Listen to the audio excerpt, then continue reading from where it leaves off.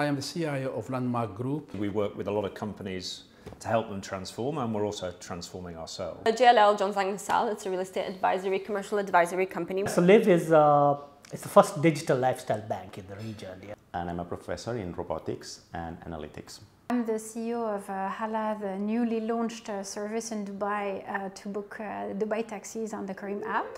I just came from the Expo 2020, so it was really perfect talking about innovation.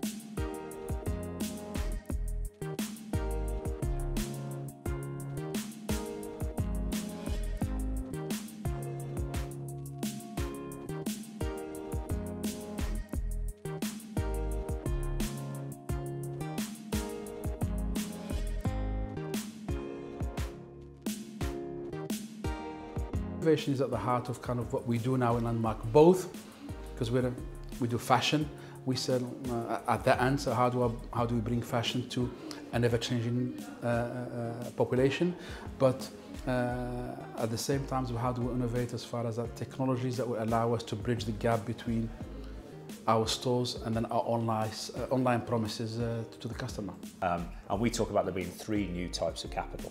First of all, there's behavioural capital, so that's really understanding, having access to data, so you can understand people's behaviour. Second type of capital is cognitive, so that's where you have the data, but you also have the algorithms to predict what's next. And then the third type of capital is kind of network capital. So this is, I have access to a network, which means I can tap into additional customers, etc. We identified two key factors to innovation, which is innovation in terms of what sort of R&D, research and development is there, science parks, technology, etc. on one hand, and then we looked at talents.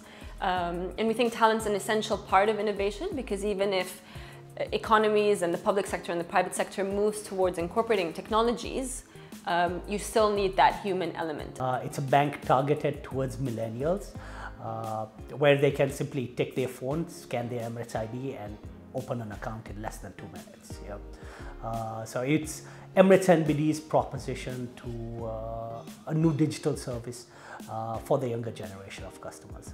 We focus a lot on sustainability, and there is actually a platform at Expo 2020 of sustainability, whether it's fuel alternate vehicles, whether it's use of technology, drones, how we dispatch our drivers that make deliveries. There's an optimal way that we dispatch them to be more efficient and save on the environment from fuel. Innovation is super important right now, and now we have a government mandate that as a university we have to innovate, so we're taking it very seriously.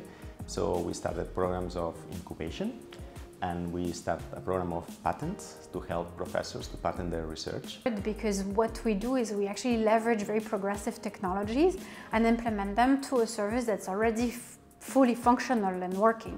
So we've added 5,500 experienced taxi drivers to the Careem app, and we train them. So now the changes for the markets are customers have access to a system that's much more affordable, much more available, and they have a number of benefits that they didn't have before.